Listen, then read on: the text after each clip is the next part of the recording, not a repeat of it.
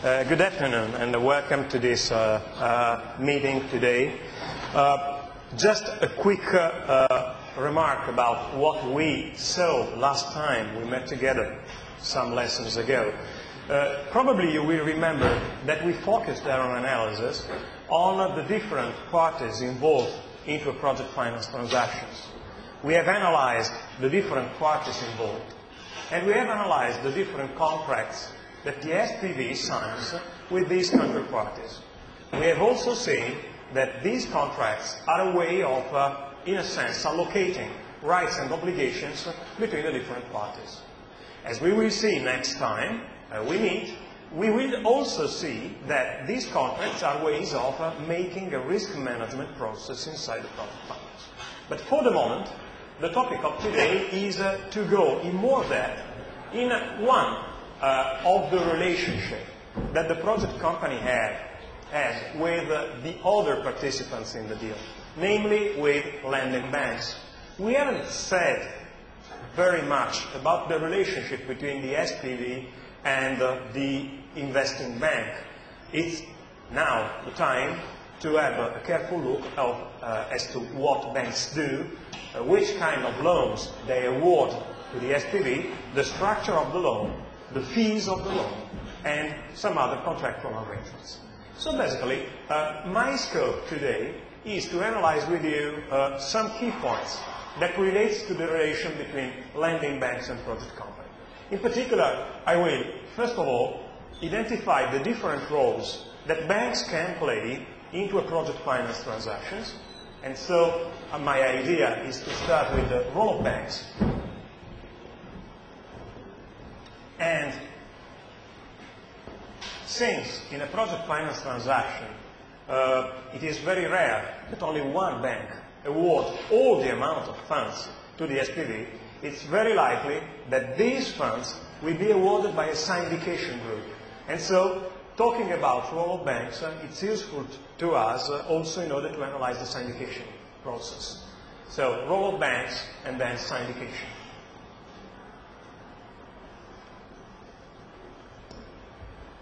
Second key point. Since project finance is basically a question of credit, because most part of funds is provided by a bank, one of the key topics is which is the form of payment for such kind of credit that banks give to an SPV.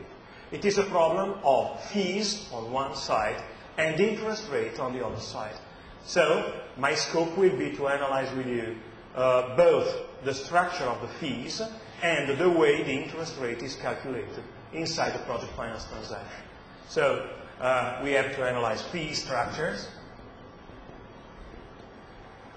and interest rates.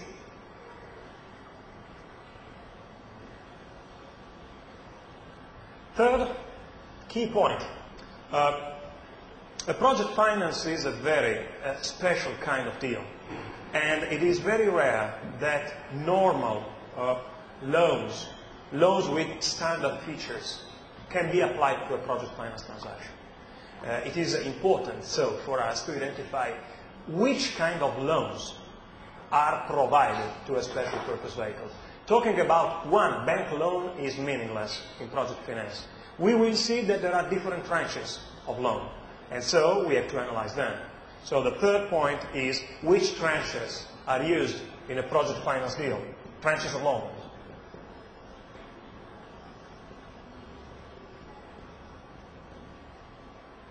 And finally, it is quite obvious that since the lending banks have only a guarantee represented by the cash flows generated by the project company, it is important for banks to put their hands on all the assets with which the special purpose vehicle performs its duties. And so, the fourth key point is which kind of guarantees, which kind of collateral can the SPV allow to the creditors? It is the problem of collateral that, in technical terms, is called security package in a project finance deal. So the final point will be which kind of collateral can be used in project finance and which kind of security package can be allowed to creditors. Okay? These are the 4 key points I would like to stress this afternoon. At any time, if there is any question, stop me and ask me. Okay? Good. First step to move on. Role of banks and syndication. Basically, when we are talking about big investment projects and infrastructure projects, I told you that it's very rare that only one bank provides fund to the project company. And in fact, there are at least 2 basic categories of intermediaries that act as counterparties for the project company. The first one is the advisor of the SPV,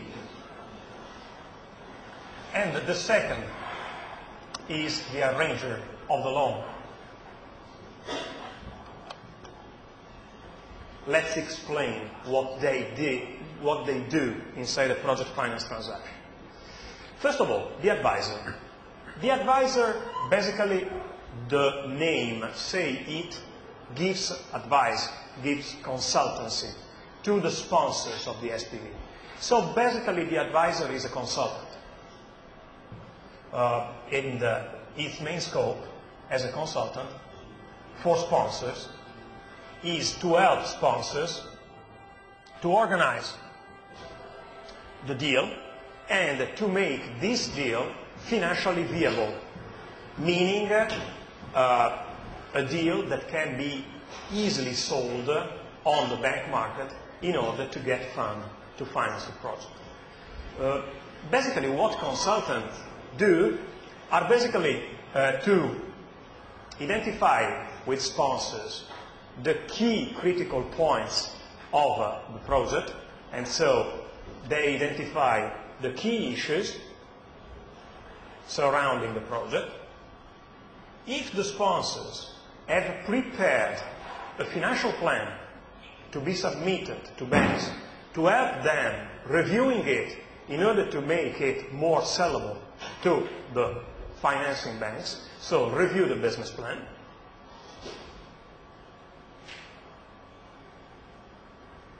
And in a certain sense, to help sponsors to identify, maybe, all of the other consultants that can help them moving on the project. Legal advisors, technical advisors, fiscal advisors, and financial modelers. And so assistance in the first phase of study, assistance in first stages. Okay? Pay attention to one important thing. The advisor doesn't provide money into the project. Its main scope is to provide assistance, not money. And in fact, it is very clear, looking at the market data, that the main institutions that are highly ranked into the top positions of the league tables are not necessarily banks. For example, we can also have advisors like PricewaterhouseCoopers or KPMG or Ernst & Young that are not financial intermediaries. But that's quite obvious, because in this case, what is required is brain-intensive work, not money. Okay? So, basically, advisor provides brain, not money. And so, not necessarily it is a bank. Not banks, at least not necessarily. Okay? Not necessarily banks. The final objective, the final goal that the advisor seeks is to be able to find an arranger that is open to take over the project and to finance it. So its final goal is to find an arranger, a bank, that is open to finance the project. Okay? So basically, its final scope is to move the SPV toward an arranger. And for this final result, it is paid the success fee. So, for all the work that he has done in order to make the project to be financed by an arranger, he will get a compensation whose name is technically the success fee.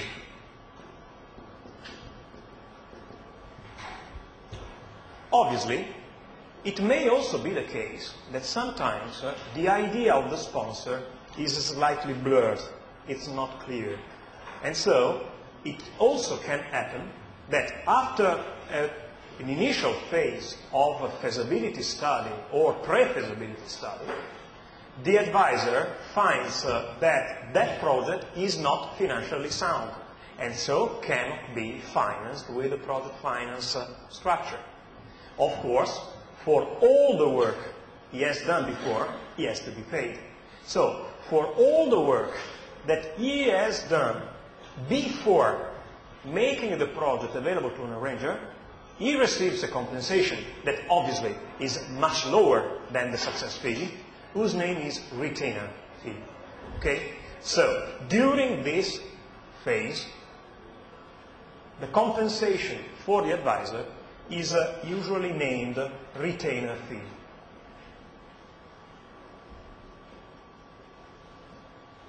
So everything the advisor does is paid, obviously, at different levels. What actually the advisor seeks is a good success fee, and we will see why this happens. Retainer fee is, if you want, a reimbursement of the costs incurred during the phase. It's not the retainer fee that is interesting for an advisor. Just to give you an idea about the level of the retainer fees that can be paid to an advisory for a middle range project. Retainer fee is paid on a monthly basis and usually is agreed between the startup of the project. Usually market standards for medium to top project is between 15 to 20,000 euros per month. Just to cover the expenses of travels, studies, data collection, analysts, but that's not the real big piece of money available. What is interesting for the advisor is actually the success fee, because the success fee is not a fixed amount. It is obviously an amount proportional to the amount of loans that the advisor has been able to find for the sponsors of the SPV. Okay? Usually, again, market standards identify a range for such kind of success fee, and although the market is now moving toward lower level fees because competition is very strong, we can basically say that the range goes between 0.5% and 1% of the syndicated debt of debt amount.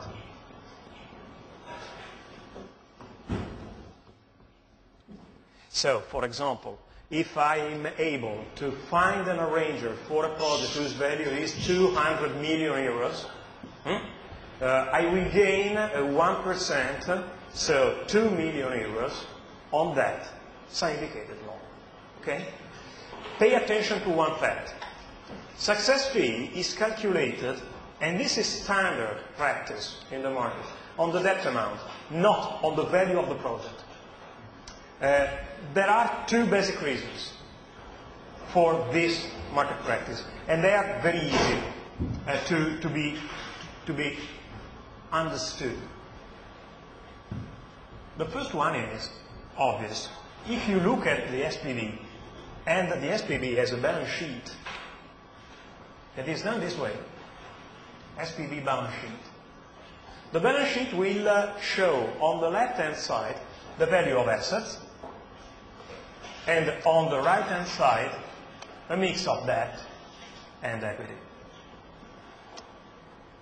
I told you that the success fee is linked to the value of debt, not the total amount of funds. Two reasons for this. The first, quite obvious. Should I calculate the value of the success fee based on assets, I would require to the sponsors to pay me also on the amount of funds that they provide to the project. And that's absurd. They are my customer. Why do they have to pay for the amount of money they provide to the project? Meaningless. Okay? So the first reason is equity is provided by sponsors. And so why to make them pay for what they provide to the project? It's provided by sponsors. Second, and more important, if I link the value of success fee to the amount of loan, I create a form of incentive for the advisor to try to work on very aggressive solutions. I mean, I ask the advisor to work with me to identify a business plan whose debt equity ratio is stretched to a maximum level. In this way, if I'm able to include into the financial package a larger amount of debt, shareholders will provide a lower amount of equity, given the total amount of the project. And in this sense, they will save equity, and so their internal rate of return will be higher. I don't know if it is clear. Basically, I'm saying, if you have a certain value of the project, let's say 100, and you are working with the sponsors with one goal, to minimize the contribution of equity, if I pay you a success fee based on the amount of debt, I will incentivize you as an advisor to try all the possible solutions to create a business plan that includes a higher level of leverage. And that's good news for the sponsors. Okay? So the second reason is because a success fee that is related to that creates an incentive to, in a sense, sell to the arranger higher debt to equity ratios. And, in the perspective of sponsors, to save precious equity capital. Okay? I don't know if it is clear. Good. Obviously, this incentive would disappear should I proportionate the success fee to the value of asset, because the value of asset is independent of the amount of debt and equity with which you finance those amount of assets. Okay? Sufficiently clear for you? Good. So, advisor, not necessarily bank, retainer fee, success fee. There is one drawback in using an advisor separated from an arranger. And in fact, what the market is showing us now is that in most cases, the actor playing the role of arranger is also the advisor. And so he gets a joint mandate advisor-arranging. The market trends are demonstrating us that the integration between the two roles is today normal market practice. And it's clearly why.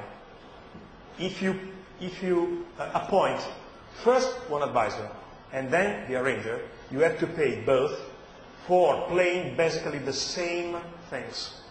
Because once the arranger has obtained the mandate, it is quite obvious that he will have to review key issues, review the business plan, to identify assistance for the SPV, because at the very end, the arranger has to propose this loan to other banks.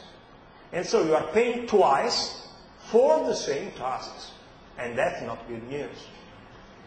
So there is a major drawback in the separation between advisor and arranger. The separation when the advisor is different from the arranger, the result of this difference is only one. The cost of advisory rises.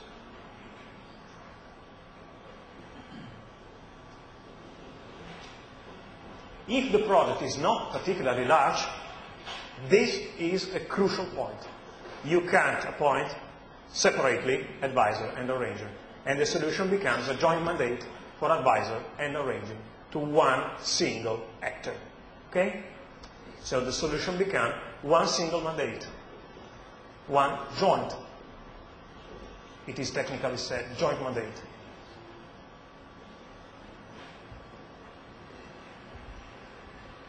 Any question about this? Sufficiently clear? Good. Joint mandate. So let's see what the arranger actually does inside a project finance deal.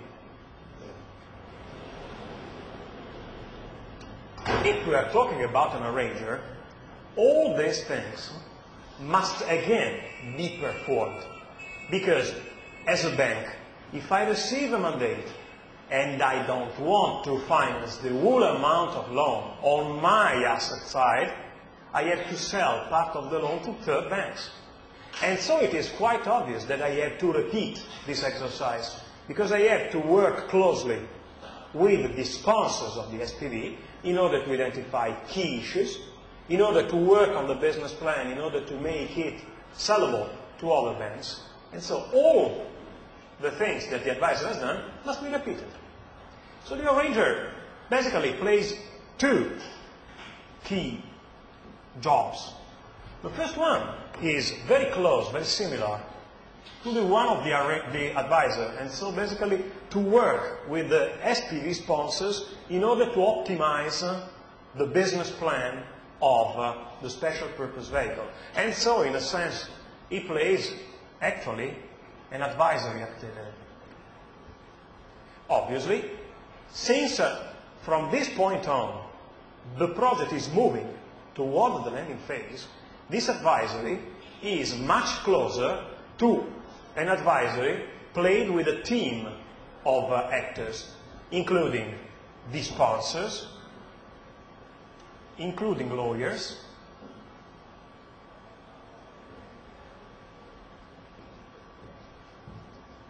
including the engineers, and including, obviously, all the other banks that will be included into the group of financiers. If you want, you can imagine the arranger as the coordinator of a team of experts working jointly on the mandate of organizing the loan for the SP. Okay? In parallel to this activity of advisory, the second, and obviously the most important activity, is the provision of funds. Because what actually is required to the arranger is the provision of funds. I need money to finance the loan and to finance the project. So, the provision of funds.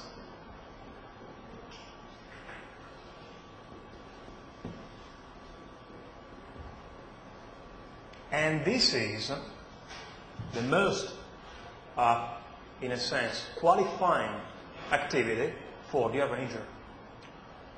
Pay attention. If the key function played by the arranger is the provision of money, compared to the advisor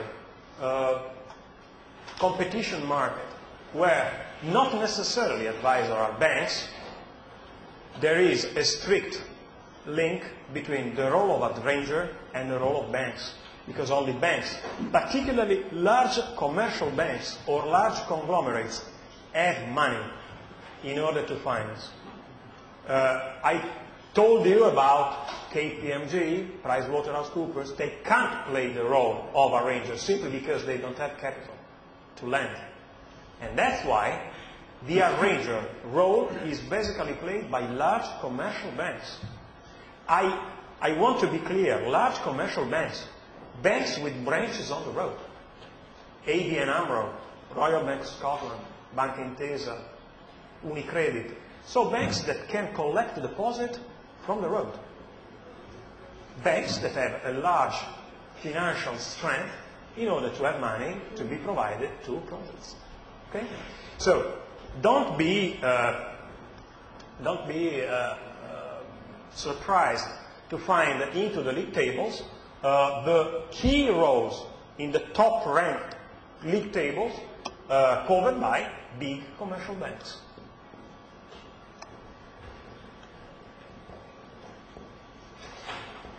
And market trends are telling us that the future will be a move of these big commercial banks toward this activity, because it is much easier for a bank with money to purchase advisory boutiques than the vice versa. It is much more frequent to see an acquisition by a bank of an investment bank than vice versa. Okay? That's quite obvious. In the future, we will see, and we are experiencing right now, an integration process with which big commercial banks purchase pieces and pieces of advisory activity in order to be able to provide a one-stop shopping and conquire joint mandates, advisory, and arrangement. Okay? Sufficiently clear for you? Any question? Fine. Now, let's move one step forward. Again, arranger. Since advisors are paid, and they are paid a retainer fee and a success fee, which is the fee structure that the arranger obtains in a mandate for a project finance? In order to reply to this question, we must first specify one important thing. And this thing is, it is quite obvious that the arranger has all the interest to conquire a mandate, but hasn't the interest to fund all the amount of money for the project. Its basic idea is, I get the mandate, I will be paid for that mandate, but then I will try to sell a fair part of the loan to third parties, including them in a group of financiers. This group is called syndicate. Okay? So in order to answer the question, which fees are paid to the arranger, we must first to consider that it is standard practice in the market of project finance to build up what is called a syndicate group or syndication group. The syndication group is basically a structure, a pyramid structure, with a very low number of key players here and a large number of participants here. What is exactly a syndication? A syndication is a group of banks whose leader is basically the arranger, often named mandated lead arranger. Its technical name is mandated lead arranger. Mandated lead arranger.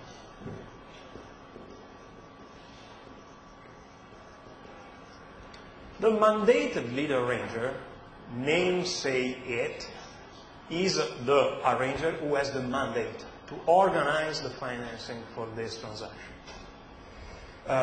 Usually, the mandated lead arranger, I save you all boring stuff regarding the different ways of organizing syndications. I arrive straight to the point. In project finance, one important thing for the SPV and the sponsors is to get a guarantee by the mandated lead arranger that even if the market is cold and is not able and is not open to provide funds, I will get the funds from the mandated lead arranger and a restricted group of banks. This guarantee is very important for me. Otherwise, I give a mandate and I'm not sure to get the money I need in order to carry out the project. Okay? For this reason, it is very often that the mandated lead arranger organizes immediately after the awarding of the mandate a restricted group of banks. Usually they are very large banks, and each of these banks takes a large part of the loan and underwrite, this is the technical term, this part of the loan. To underwrite basically means to provide a guarantee that even if the banks are not able to sell the loan on the market, they will provide funds anyway. Okay? So, this first part of the syndication group, and this part forms the so-called underwriting group. The writing group. And this underwriting group is basically formed by, obviously, the mandated lead arranger, for sure, and it is represented by the so-called co-arranging banks,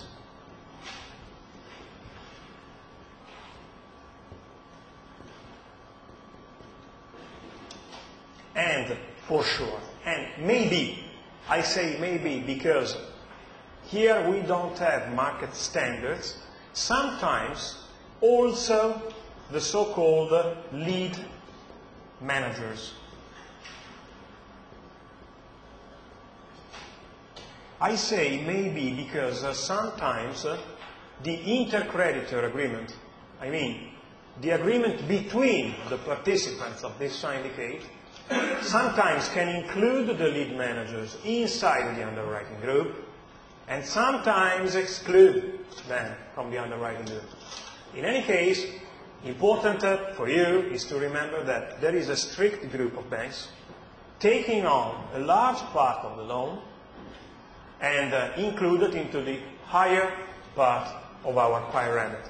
Mandated lead arranger, co-arranging banks, and maybe lead managers.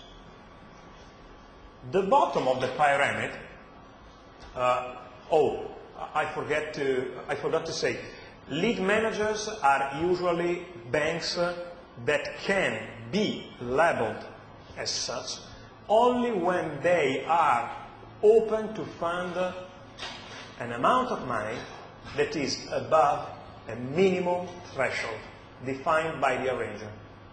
Let's say, if you are open to lend to the special purpose vehicle an amount above, let's say, 50 million euros, you can get the label of lead manager. And that's important for building up tracking records for this. Can you also private person as No. well? We are talking about basically a group of banks. It is very rare that a private person is invited to participate in syndicate. We are talking about interbank relationship, for sure. The only thing that we need is first to be our banks. Oh, absolutely. We are talking, no. We are talking about bank syndication. Here you can find basically only banks. And pay attention, large banks and banks with international standing. Because if, for example, Citigroup US has to finance a project in Turkmenistan or Kazakhstan, it goes looking on the market to banks with a strong reputation at an international level. So we are not talking about banks, but usually big banks with an international profile. Okay? Fine. So which is the difference between a co-arranging bank and the lead manager? The difference between a co-arranging bank and a lead manager. Yes. Usually the co-arranging banks are invited from the very beginning. So, if you receive the mandate, let's say today, 12 October, in the first week, your first goal is to organize a restricted group that is really open to open up the bag and put out the money. Okay? Lead managers usually follow one step later on in the process. Once I have organized the group of arranging and co-arranging banks, and then I'm open to, to spread the syndicate, I include, first of all, the big banks, lead managers, and then the bottom line, the so-called participant banks. Participants are common banks. They can also be smaller banks.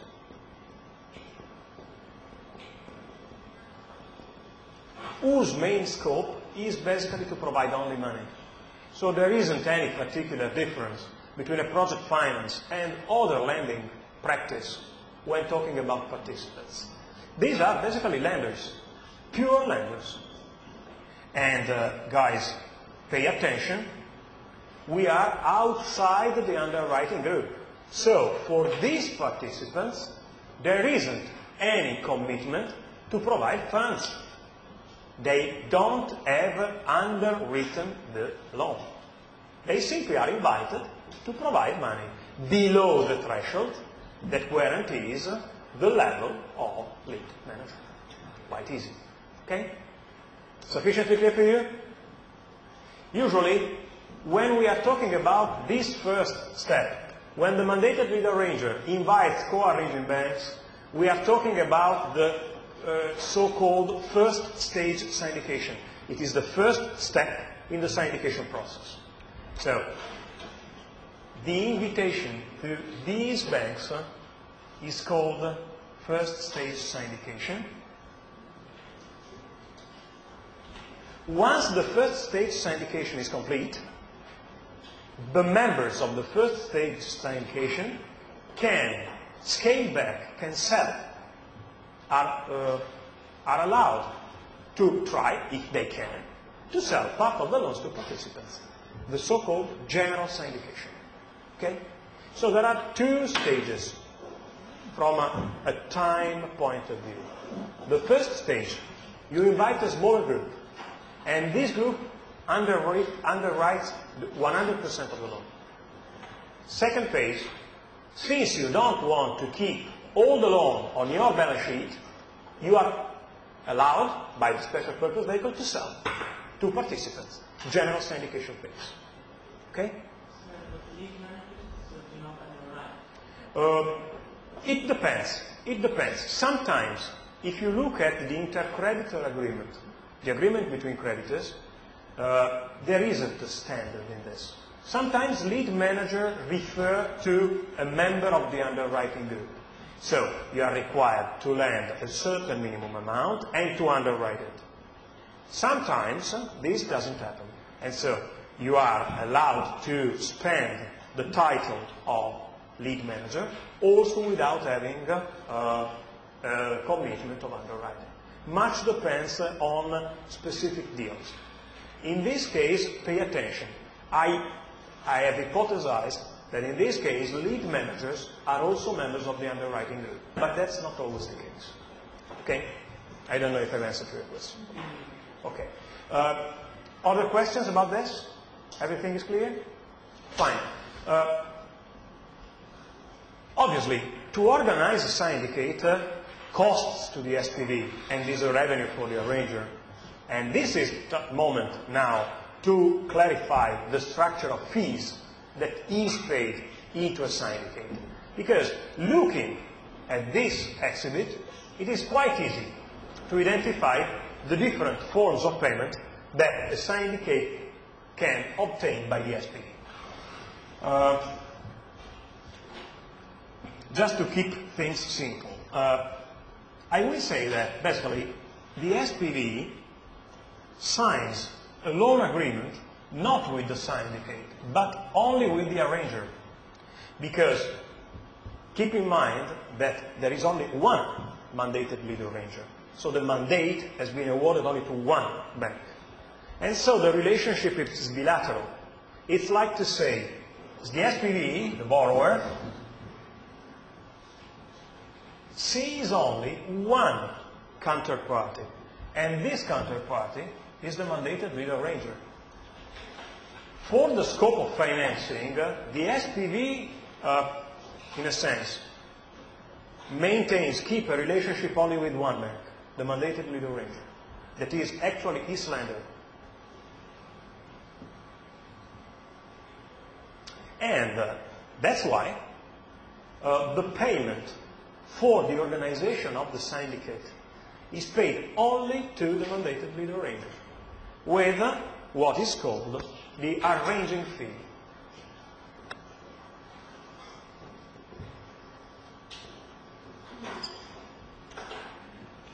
So, just to be clear, the arranging fee is paid in one solution at the closing of the contract, when the loan is materially awarded, and is paid once only to the mandated lead arranger for the whole amount. This arranging fee works very closely to the success fee that we analyzed before, and again, market standards tell us that the range of the arranging fee goes between 0.5 and 1%, depending on the difficulty that the arranger finds in organizing the deal. The more aggressive the deal, the more unknown, the more difficult the market condition, the higher the level of arranging fee.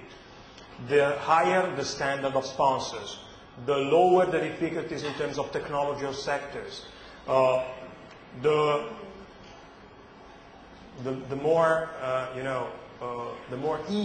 easier conditions for the market calls for a lower level of arranging fees. Okay?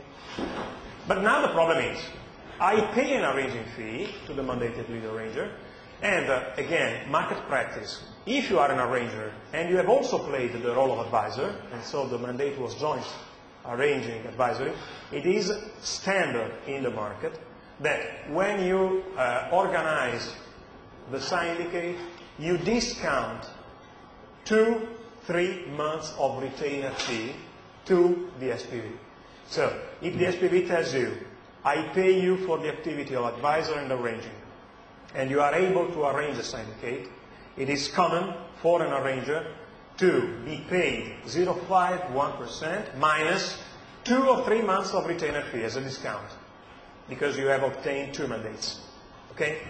So it's a sort of, a grant, an allowance that the arranger pays to its SPV in order to have got the joint mandate advising arranger. Question? Are they going to get success fee? Basically, it's quite difficult to label it as a success fee, because, pay attention, which is the success for the arranger to arrange, and so that's why you are talking about arranging fee. So in the moment you are able to arrange it, you say, okay, pay me arranging fee, the success fee of the advisor. Is the success fee of the advisor? Much. If they have a joint mandate. Yes, obviously. This is a 0.5, 1%, and obviously, if I have a joint mandate, I negotiate also the success fee. I didn't include it here because we are talking about a separate mandate. But it is quite obvious that if you obtain the mandate to study the deal, and then you obtain the mandate to arrange, you can gain twice. The first one is the arranging fee. You are able to organize the process, and then you are able to arrange it. Usually, this arranging fee covers the activity of organize this phase. Yes, but before we told us that one point of having this double mandate, trade mandate, is to cut the costs.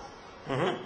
Obviously, but it is quite obvious that the joint success plus arranging is lower than the sum of success fee plus arranging fee that you would have paid giving 2 separate mandates to different intermediaries. So it is quite obvious that you are appointed as a joint lead arranger and joint advisor. The sum of success fee and arranging fee will be overall lower than the sum of success fee and arranging fee for 2 separate mandates. Due to economies of scale, you save basically all of the phase of analysis. Because, remember, in the first phase, advisor and arranger do the same thing. Okay? And the possibility to discount also 2 or 3 months of retainer fee is going in this direction. Okay? Good. Okay, so now, the problem for us is, looking only to the arranging fee, how can this arranging fee be paid also to the other members of the syndicate? Because also the other members of the syndicate have to receive something for their activity. And in fact, what happens is that the mandated lead arranger takes all the amount of money coming from the SPV and in turn scales back, pays back something to the other members of the syndicate. There is a transfer, basically, of part of this arranging fee to the other members of the syndicate. And this transfer is based on what is usually called a waterfall structure.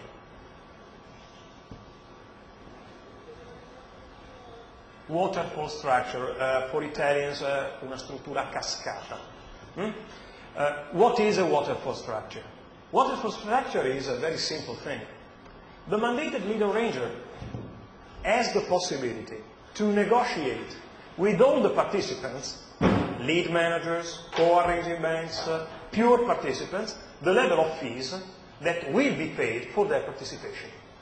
And the amount of fees can be fixed at the discretion of the mandated lead arranger. So it is not decided by the SPV, but by the mandated lead arranger itself. And usually the mandated lead arranger is open to recognize these fees. The first one,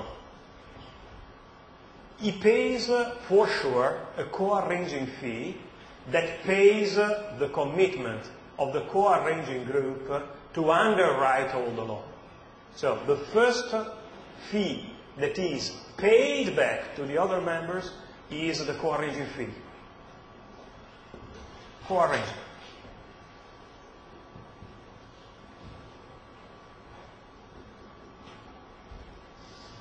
Okay? And guys, it is quite obvious that if I receive a 1% arranging fee, I'm not obliged to repay exactly 1% to the co-arrangers. If my bargaining power is strong, I can pay and invite a co-arranger for a co-arranging fee of, let's say, 0.7%. The difference will be mine. Okay? Second, co-arranging fee. Second way of paying, and the co-arranging fee obviously goes to payment to co-arranging banks. And for lead managers or other intermediate roles, I didn't mention, for example, managers that are another category, not pure participants. For banks that are not pure participants, usually what is paid is a so-called management fee.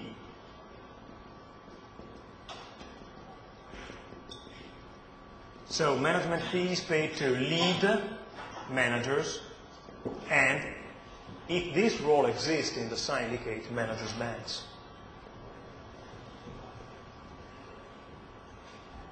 Again, it is not an obligation for the mandated lead arranger to transfer exactly the whole amount of arranging fee. If its bargaining power is very strong, I can invite banks and propose them to enter with a management fee of, let's say, 0.2%, 0.3%. All the difference, again, will be mine. Okay? And finally, now we show an example and we see how this waterfall structure works. Obviously, if I am mandated lead arranger, I will be, by definition, an underwriter. And by definition, I will be a participant, because at the very end, I will finance. And obviously, I will receive 3 cumulative payments. The payment as an arranger, the payment as an underwriter, and the payment as a pure participant. So if a bank plays more than one role inside the syndicate, it has the possibility to be paid more than once with different combinations of fees. Clear? Sufficiently clear? Good. Now, obviously, apart from mandated lead arranger, co-arranging banks and lead managers, the only remuneration that participants receive, but I go very quickly on this, is the interest rate on the loan, as a normal lender, interest rate.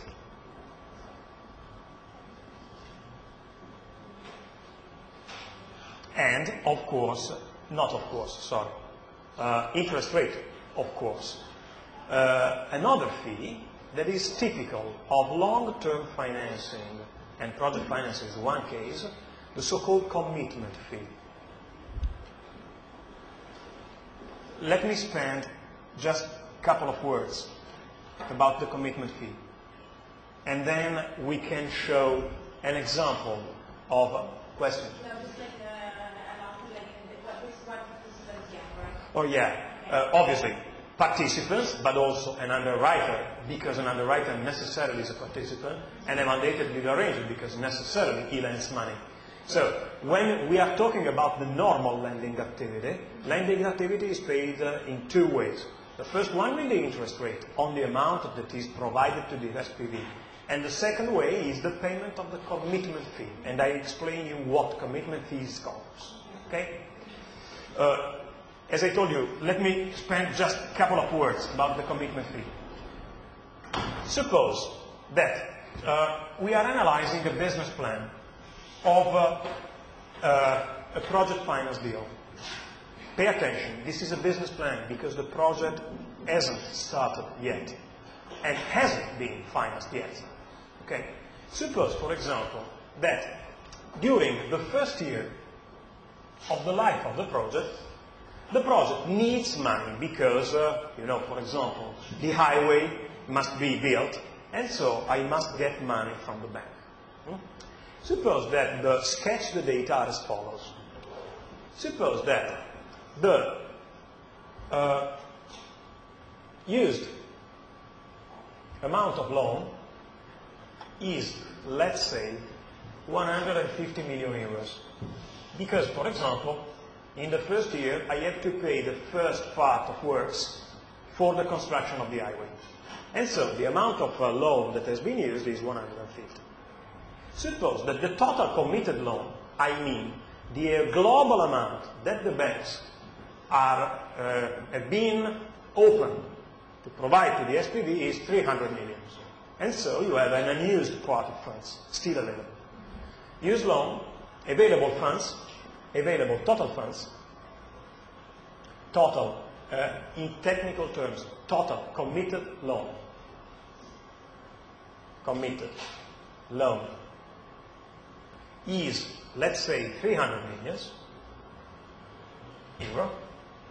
And suppose that we have, for the first year, a number of days of 365, because our plan is calculated year by year. We will see, when analyzing the capital budgeting of project finance, that in the first year, the calculation is made with shorter intervals. Months, 6 months, quarter, okay? But that's not important for us, for the moment. Suppose that during year N+1, the interest rate, usually fixed based on Euribor plus spread, is fixed at 5.5%. Okay?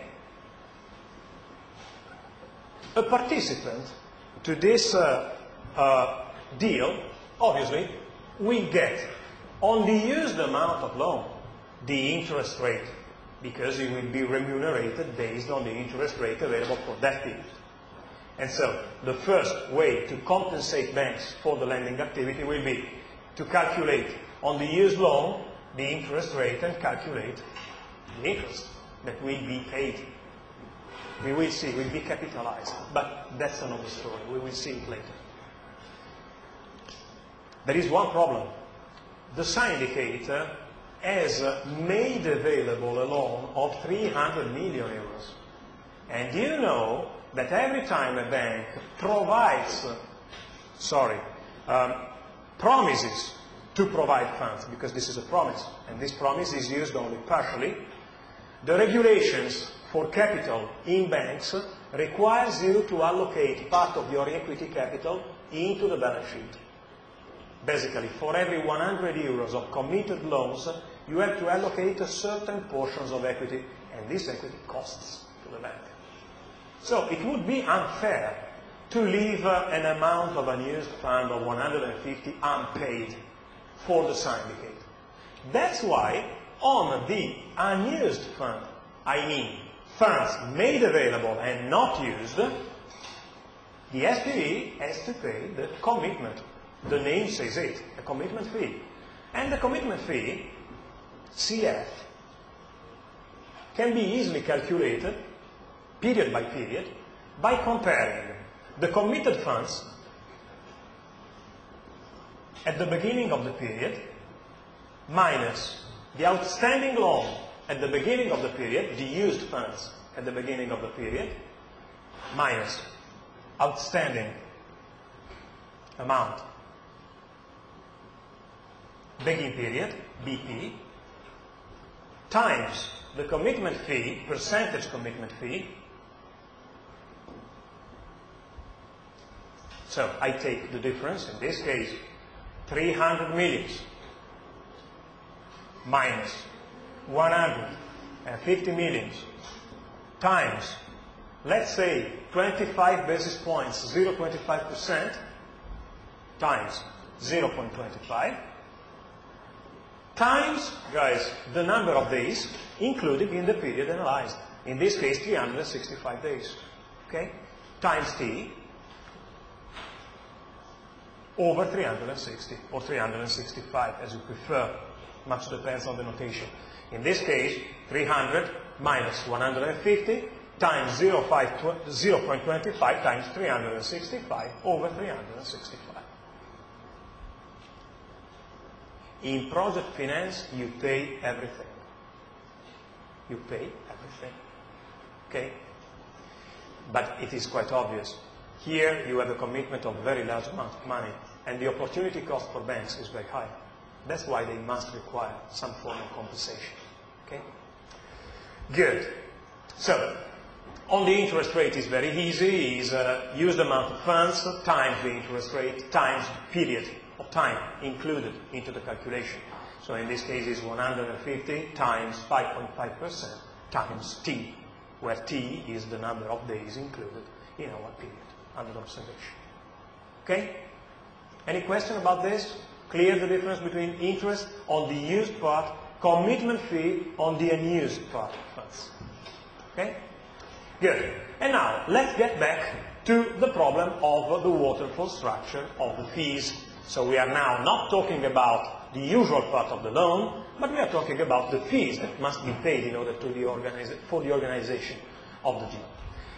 You have this example on your slides, so I will simply show you how to get to the final result. This is the situation. Look at the slide. You have it.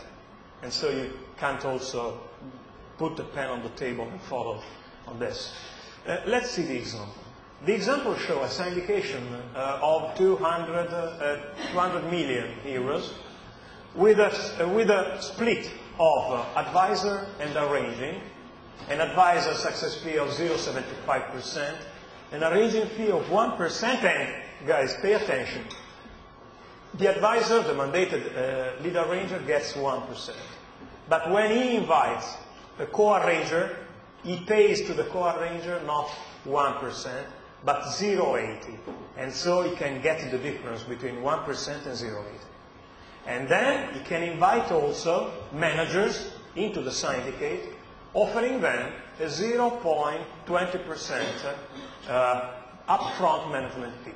So if you are a manager, you will be entitled to receive 0.5% management fee. Okay? Now, our goal is, first of all, let's see how the strategy of syndication by the mandated lead arranger is carried out. So, the first thing we want to know is, I have a mandate for 200 million. The first thing I want to know is how I split this 200 million in the general syndication phase and in the first stage syndication. That is important for me in order to identify the different roles that the different banks will play. Second, once I have identified the roles, I can calculate the fees. Okay? Good. Let's see what happens. The situation is this one. Look. Look at the exhibit and look how to read it. The first column is the member of the syndicate. Okay? In this case, A bank is the advisor, and B bank is the lead arranger. C, D, A, and F are respectively a co-arranger, a manager, and a manager. Which kind of fee will be paid?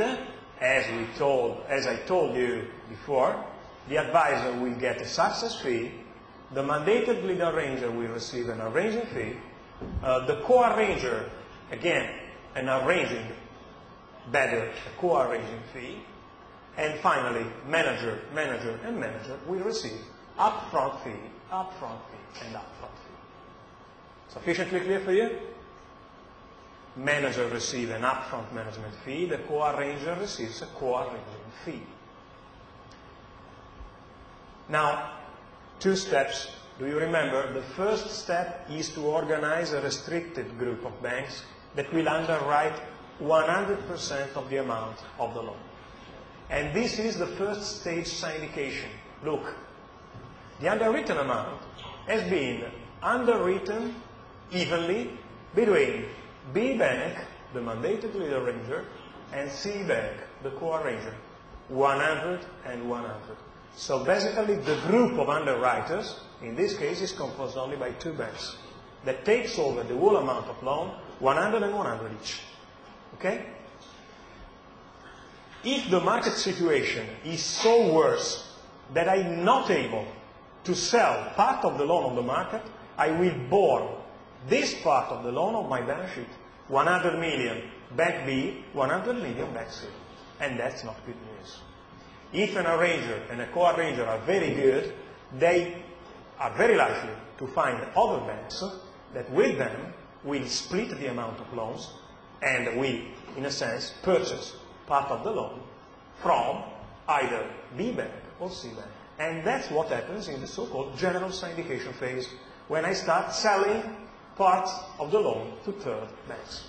And how these banks have operated? Look, they had an initial committed amount of 100 million each, but they were successful in placing loans on third banks so to reduce the final financed amount, what is called in technical terms final take, what I finally take in my balance sheet, of 25 million the first bank and 25 million the second one. How many loans do I have sold? Easy, 75 million this one and 75 million this one. And the 150, 75 plus 75, will be split 60, plus 40 is 100, plus 50 is 150. So basically the general syndication is, a sort of secondary market for the loan. I resell this loan to third parties interested to participate in this deal. Clear for all? So, first stage syndication, restricted group. Second phase, the restricted group sell on the market part of the loans. And this is the final result. Clear for all? Good. Now, let's start and identify what is exactly this waterfall structure. What happens actually when the mandated lead arranger receives the arranging fee of 1% and then scales back this arranging fee to the other banks? Let us see. It is very easy. And it is actually a waterfall structure. It's a sort of water that flows inside different stages of the process. I will show you very simply. Obviously, in this case, advisor and arranger are separated. And so the advisor will take 75 basis points on the total syndicated amount. And so if the total amount is 200 million, 75 basis point is 0.75 or 200. And so it is very simple. He goes away, he has been paid, and he goes outside the scene. What remains is the mandated lead arranger, the co-arranger, and the managers. And so, let's see what happens.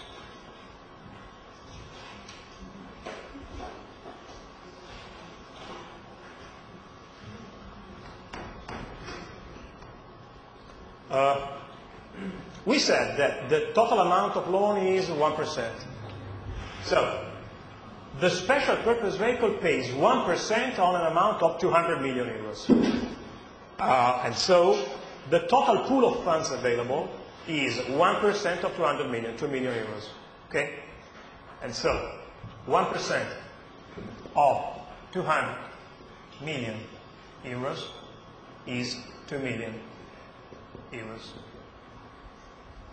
These 2 million euros are paid by the special purpose vehicle to the mandated lead arranger.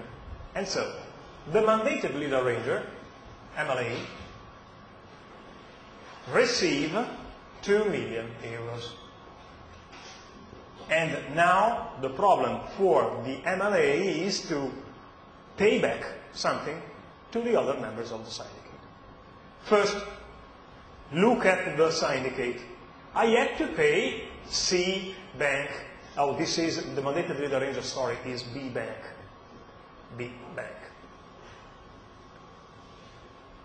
First counterpart I have to pay my co-arranger, because my co-arranger underwrites an amount of 100 million. And looking at the amount of fees that I negotiated with him, do I pay 1% on the amount of 100? How much is the co-arranging fee for my co-arranger? Is 0.8. So, from this amount of 2 millions, I take some money to pay 0.8 on the underwritten amount by the C bank, my co-lead arranger. Okay, very easy. I have a pool of money, and I take from the pool everything that is used to pay my counterparties. So, to the co-arranger, I pay 0.8% times 100 million euros. Very easy. And the amount that is paid is 800,000 euros. 800,000.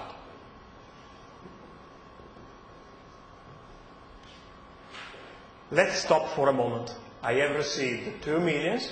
I have paid in the first stage syndication an amount of 800,000 euros. The remaining amount, technically called the residual pool, at this stage is the difference between what the arranger has received and what he has paid back.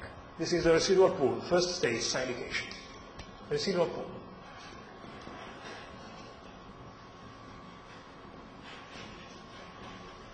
And the residual pool is 1,200,000 euros. Sufficiently clear? Very easy. This amount is still in the hands of the mandated lead arranger. He still has available 1.2 million euros. But now he has to pay the commitment of the participant banks. Because, look, and remember, if I am a co-arranger, but I am also a participant, I have to be paid twice. One as co-arranger and the other as participant. And so now I have to pay the management fees to all the banks different from myself. So I have to pay a management fee on the financed amount to the C bank, D bank, E bank, and F bank. What remains is actually the remuneration of the arranger. Okay? So, this pool of 1.2 million euros is used, 1.2 millions, in order to pay the final part of our syndication. Look at the accident. Look at the accident. I am a B bank, so 1.2 million are mine. I simply have to pay now C bank, D bank, E bank, and F bank. And how much do I will pay? I will pay 0.20% because the upfront management fee is fixed at 0.20. And so, basically, what I do is 0.20 times, respectively, 25 million, 40 million, 50 million, 60 million. You see? And so, C bank, D, E, and F bank. Applying to all of them 0.20 on the final amount. Because in this stage, we are no more in the first stage syndication, but we are in the general syndication, where all banks provide the final take. Okay? If I calculate then, for example, in the first case, if I apply 0.2% on 25 million C bank, I get a final value of 50,000. For D, if I apply 0.2% on 40, I get 80,000. And so for E and F. On E, I have 50, and again, 100,000 euros. And finally, on 60 million, I will have 60 million times 0.2%, and so 120 million. 120,000, sorry. These are the payment for upfront management fees. And so we are paying basically the managers. This is a very simplified syndicate.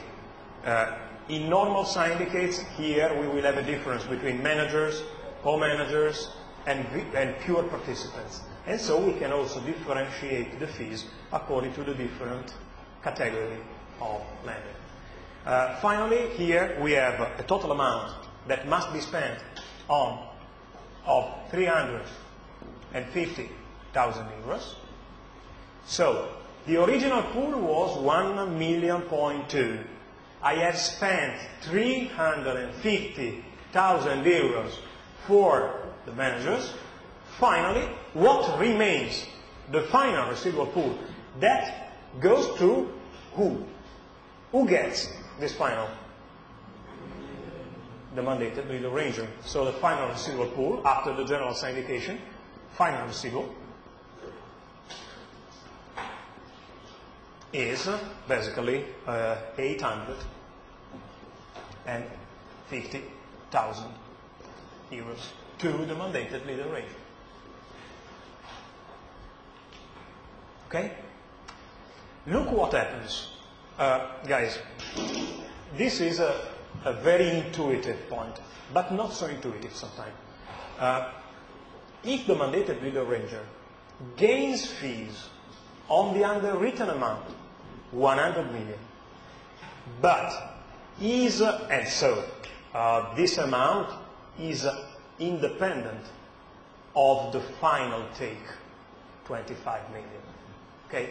So I will employ 25 million, but anyway, since I underwrote an amount of 100 million, I will be paid on 100, regardless of the final amount I will lend.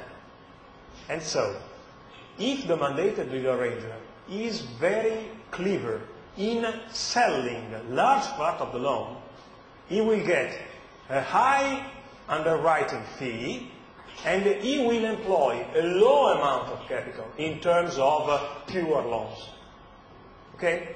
If you calculate the return on the investment, the higher the ability to sell loans in the general syndication phase, the higher the internal rate of return of the deal for the arranger. And so the ability of the arranger is, first, to be able to invite a large number of banks. Second, to be able to sell to final participants a large amount of loans.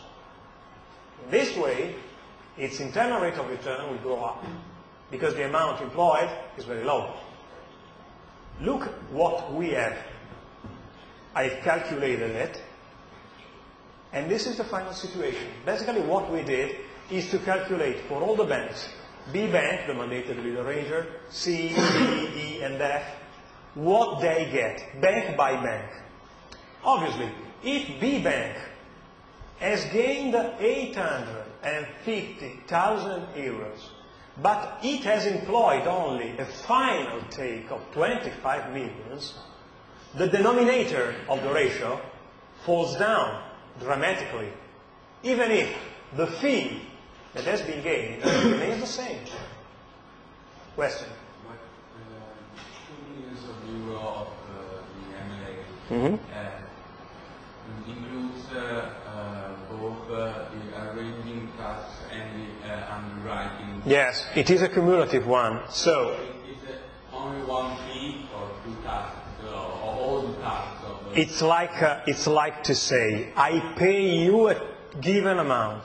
This pay you for everything.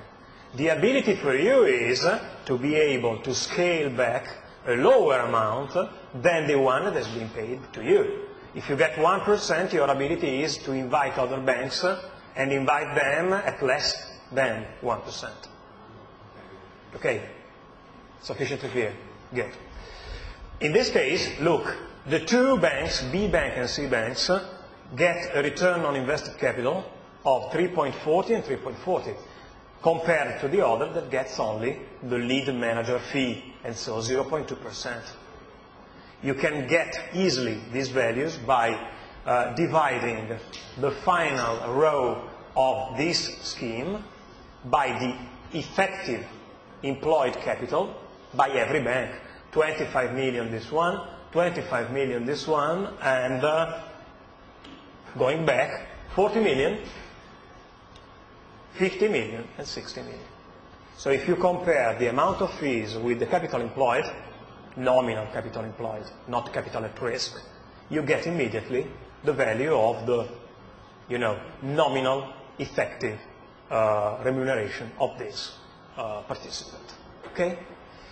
The concept is you can try to simulate other situations. You can, for example, repeat the same exercise, supposing that the final take is not 25 million, but 10 million. You recalculate and you will see that the value of the return on capital employed is much higher. I suggest you to prove this. Try to imagine a general syndication where you are able to sell more than 150 and to get only 10 and 10. The denominator falls down. Since the numerator doesn't fall down at the same proportion, the value gets up. Okay? Sufficiently clear for all? Question? One question. What if the manager banks report, for example, D and F, they default? Then B and C, they have to provide the underwriting fee, 100 million. Mm-hmm. Yes, it can be a case actually. The question of your colleague is, suppose that D, E, and F defaults at the same time. In this case, usually, but we are, in a situation of pathology, and this is clearly a problem of lawyers and not of bankers. And so, it is very often that into intercreditor agreement, lawyers include some form of pact to discipline what will happen in case of default. Usually, when there is a default, there is the possibility for the mandated lead arranger to take over the amount of loans that were allowed by the other banks and try to organize and try to, call some other banks inside the syndicate. That's what happens usually. But it is a very rare case. Remember, in project finance, only big, strong banks with great reputation are invited. The weak point is never common in project finance. Okay? Good. Just two more questions. I told you, the first point, roles. Second point, syndication. Third point, spread and fees. And so, interest rate and fees. What else do I have to include? Basically, the security package and the collateral for this loan. And very quickly, the structure of the three tranches of loan. Very quickly. I would start with the third point, loan tranches.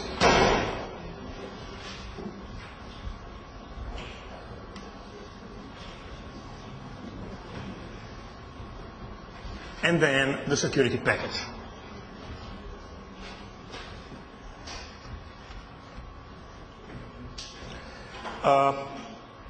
Loan tranches.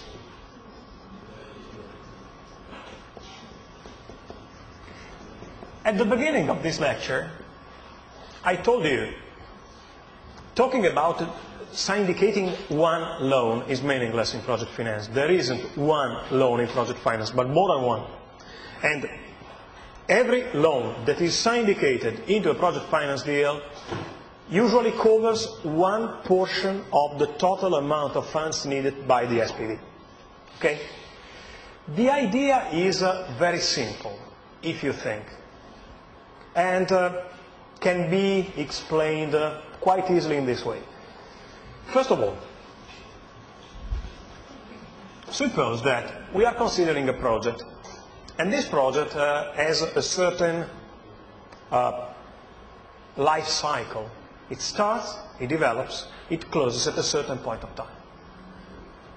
It starts at time 0. This is the time that flows. On the vertical axis, I diagram the cumulative value of the free cash flow of the project. I mean, I calculate year by year the amount of cash flows coming from the operational activity that the project is able to generate. And I sum year by year this value.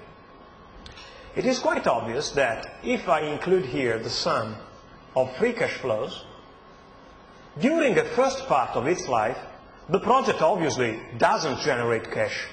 On the contrary, it absorbs cash. Okay? Suppose, for example, 4 years and a half for construction of an highway, the Cremona Mantova highway, a project that I'm following exactly right now as a consultant. 4.5 years of construction. For 4.5 years, I don't see any money coming from this project. This project will eat money. And usually, it will eat money until the end of the construction phase. Here. End of construction.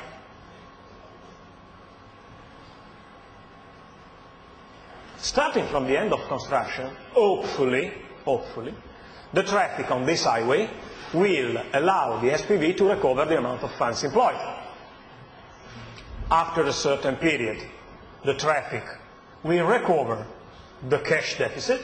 This is the payback period of the investment, and usually this payback is not close to 0. And then the project develops. At the end of 60 years, because the concession given for this highway is 60 years, and so is 2066, starting from now.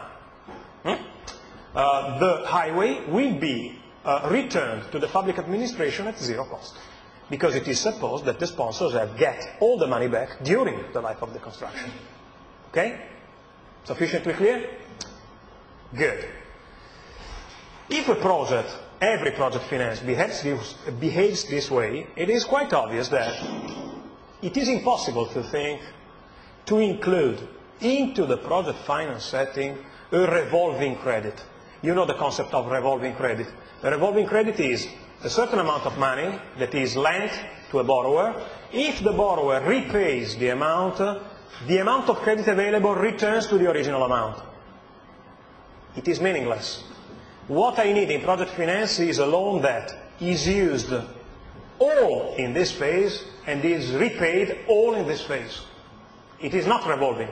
I give you a certain amount of money as a loan to purchase your home. You buy the home and then you return me the loan without revolving the credit. You don't need it. Okay? Sufficiently clear? So, the tranches, regardless of the tranches we are considering, are always organized as follows. There is always one phase where the funds are used, loan is withdrawn, is used if you want. After the construction expires, the loan is repaid.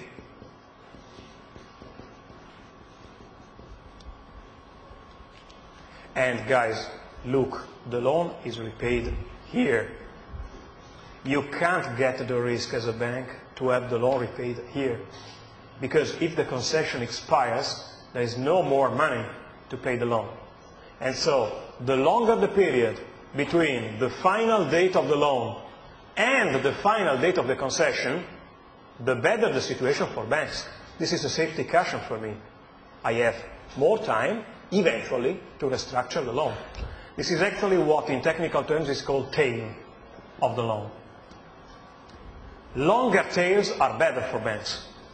If, for example, the loan is reimbursed in 2025 and the concession expires 2066, I have more or less 40 years to restructure the project if things do not go in the forecasted way.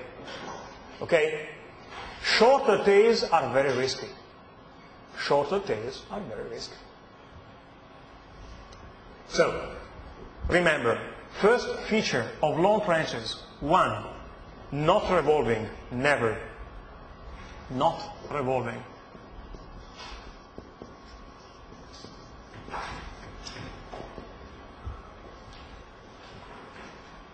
Second feature and second problem.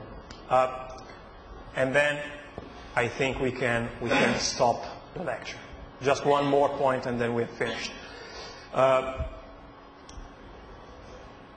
Suppose, just to make things simple, that the cost of the highway during the 4.5 years of construction is, let's say, more or less, the numbers are these ones, 800 million euros.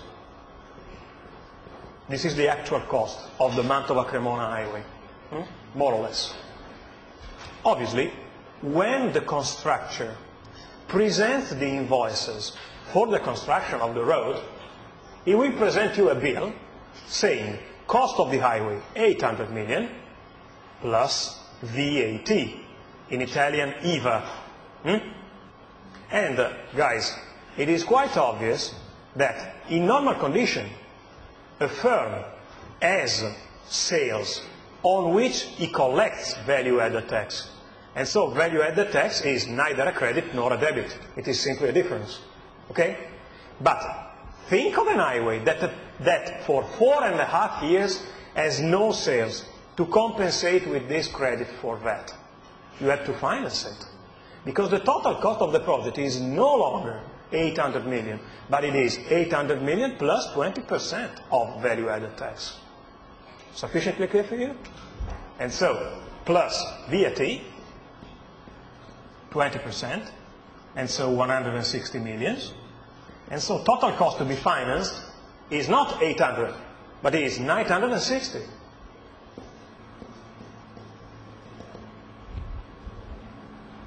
Remember, because in the budgeting of your project, you have to set aside money also for financing the VAT.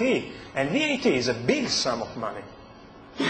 That's why the two basic tranches of loans are respectively given to the SPV in order to finance the cost of works, the so-called base facility, or base loan, if you prefer. Base loan covers the amount of construction costs, and so it is a line of credit that will be allowed to the special purpose vehicle in order to cover the amount of costs incurred for the project. Okay? The other tranche is the tranche that is allowed in order to cover the obvious consequence, the VAT on the cost of construction. And it is called, actually, VAT facility or VAT loan. So there is a special loan that is used by the SPV in order to finance the VAT. And so VAT facility.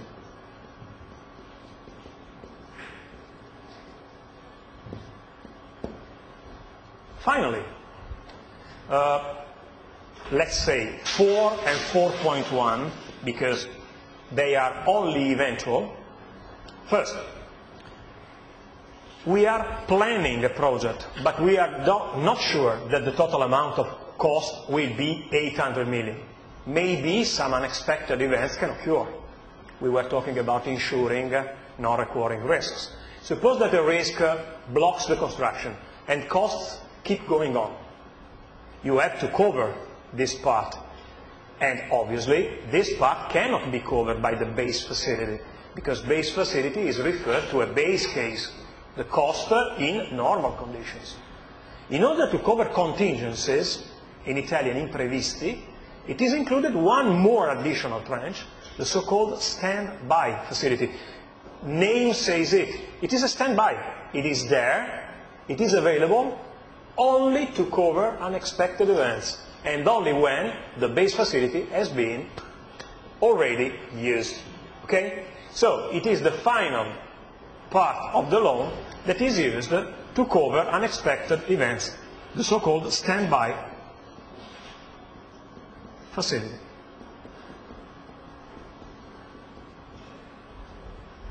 Okay? Sufficiently clear? And finally, in order to finance the recurring working capital cycle, in this case, yes, we have a revolving facility. It is a working capital facility. In order to finance inventories, in order to finance working capital, suppliers and customers. Working capital facility. VC facility. Okay, guys? Every loan for every specific purpose. We will see next time, at the very beginning of my next lecture, next week, basically the cost of these funds. And you can imagine that the cost is lower, very low, because that will be compensated during operation, particularly high, unexpected events, quite high, because it covers, recurring working capital needs inside the project. Okay? Any question? Okay. I think we're finished. Thank you very much. See you next week.